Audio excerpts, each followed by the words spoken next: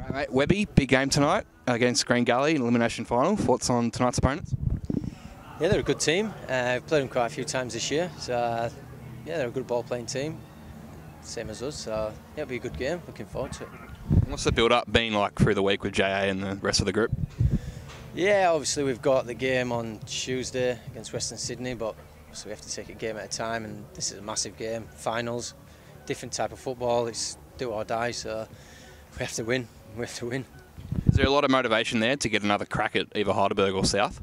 Yeah, definitely. Obviously, we've come so close this year and just missed out on a number of occasions, and we want to go all the way. And we believe we can make it to the final, and I feel we should be there.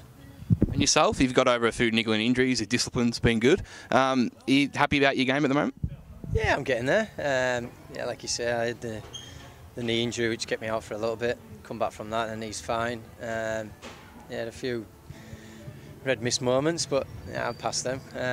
But now, yeah, I just keep going game by game, and yeah, keep improving, keep going.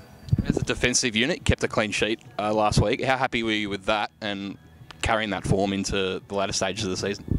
Yeah, we've got to be fair. We've got to keep more clean sheets. To be honest, we've had a bad run with conceding goals, conceding sloppy goals, and yeah, we need to get back to keeping clean sheets. And even if we win 1-0 tonight, I'd take that, no problem.